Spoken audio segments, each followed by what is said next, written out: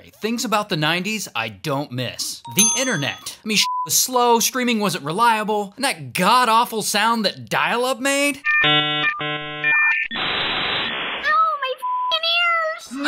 Good riddance. People showing up to your house unannounced. You remember when people used to just show up like, hey, wanna hang out?